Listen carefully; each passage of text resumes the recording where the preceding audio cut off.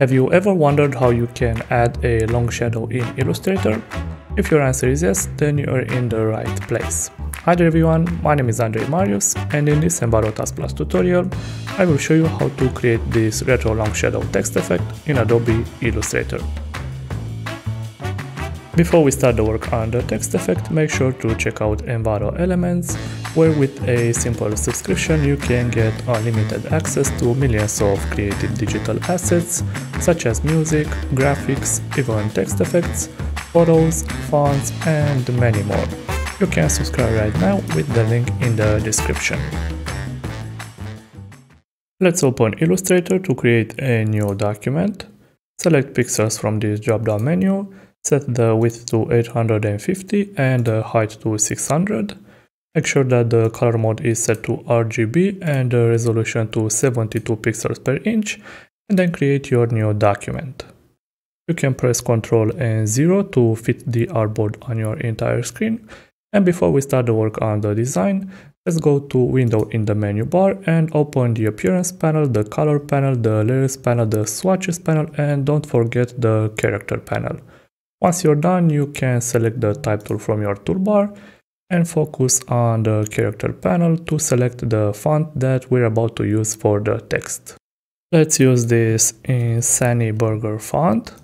Set the size to 200. Simply click on your artboard to type in stop. Press the Escape key to easily switch to the Move tool so you can move this text roughly in the center of the artboard, and then reselect the Type tool from your toolbar. Click again on your artboard and this time just type in S. Press the Escape key to switch to the Move tool. Let's change the color of this new text to a blue and move this letter right on top of the S from your stop. Now hold down the Alt key to drag a copy of this letter, double click it and replace the S with a T. Press the Escape key to switch back to the Move tool and move this T right on top of the black one. Again, hold down the Alt key to drag a copy, replace the T with an O. Press the Escape key and move this O like this. And one more time, click and drag, replace the O with a P. Press the Escape key and move this letter right on top of the black one. Let's adjust the position of this letter like this. And when you are done, you can move to the Layers panel, select the black text and delete it. Now that you have your text, let's add the long shadow effect. Start with the S, and for the beginning, click this non-swatch, which will remove the blue color. Move to the Appearance panel and click this button to add a new fill for your text. Make sure that the fill is selected and replace the color with 255, 245 and 225. Return to the Appearance panel to add a second fill using this same button. Select the bottom fill and change the color to 0, 146 and 69, and then go to Effect, Distort and Transform and Transform. Set both of these move sliders to 0.5. Enter 750 copies, and now you can click OK to apply this long shadow effect. Now to further stylize this text effect, let's return to the Appearance panel and add a new fill. Make sure that it lies between these other two fills.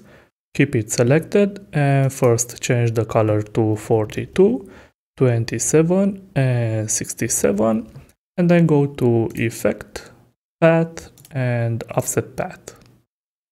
Set the offset to -10 pixels. Click OK to apply this effect. Return to the Appearance panel to reselect this fill and make sure that the new effects that you're about to add will only be applied to this fill. Go to Effect, Distort and Transform and Transform.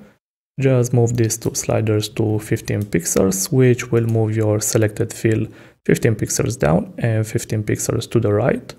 Click OK.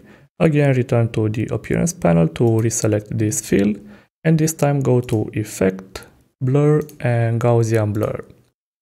Set the radius to 5 pixels. Click OK and get back to the appearance panel to lower the opacity of this fill to 10 pixels. Now focus on the layers panel and let's use this target icon to apply the appearance attributes used for this first letter to the rest of the letters.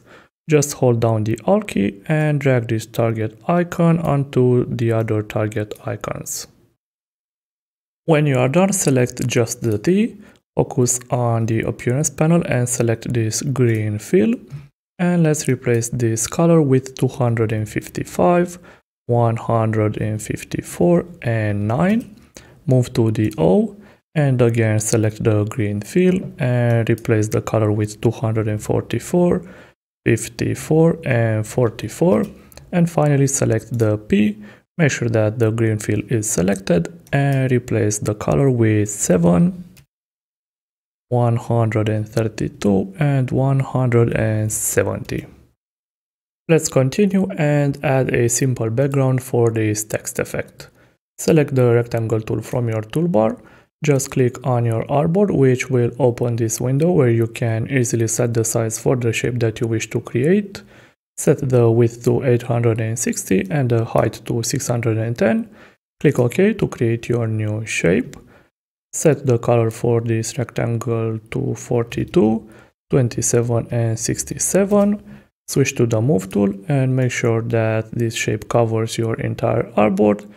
And then press the Shift, Ctrl and left bracket keys, which will move your shape in the back. Reselect the Type tool to add a new piece of text. First lower the size to 50 and then click on your artboard and type in "don't". Press the Escape key to switch to the Move tool. Again, remove the text color and add a new fill in the Appearance panel. Change the color for this new fill to 255, 245 and 225. Let's place this text roughly like this, and then return to the Appearance panel to add a second fill. Select this bottom fill.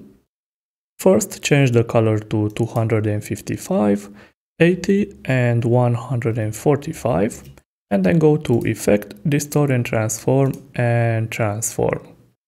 Drag both of these move sliders to 0.5. Enter 90 copies. Click OK to apply this long shadow effect and return to the Appearance panel to add a new fill. Make sure that you have it selected and change the color to 42, 27 and 67, and then go to Effect, Path and Offset Path. Set it to -2 pixels, click OK.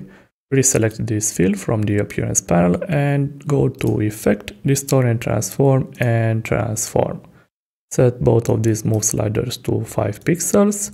Click OK to apply the effect. Again, reselect this fill from the Appearance panel and go to Effect, Blur and Gaussian Blur. Set the radius to 4 pixels. Click OK. Return to the Appearance panel and let's lower the opacity of this fill to 10%. Go to the Layers panel to move this text behind the rest of the text, and then reselect the Type tool from your toolbar to add one more piece of text. Click on your artboard and type in "believing". Press the Escape key to switch to the Move tool and move this text roughly like this. Change the color for this new text to 255, 245 and 225, and then go to Effect, Stylize and Drop Shadow to apply a subtle drop shadow effect. Let's change the blend mode to normal, lower the opacity to 10%, set the values for the offsets and the blur to 5 pixels, change the color to 42, 27 and 67, click OK and OK to apply the effect, and with this final touch, your design is complete. I hope you've enjoyed this tutorial. Remember to hit that like button as it helps me know that I did a good job. Subscribe if you aren't already, and don't forget to click the little bell icon to be notified of any new tutorials. If you are looking to learn even more, you can always check out some of the many tutorials that Envato Tuts Plus has to offer. I'm Andrei Marius, and I'll see you in the next video.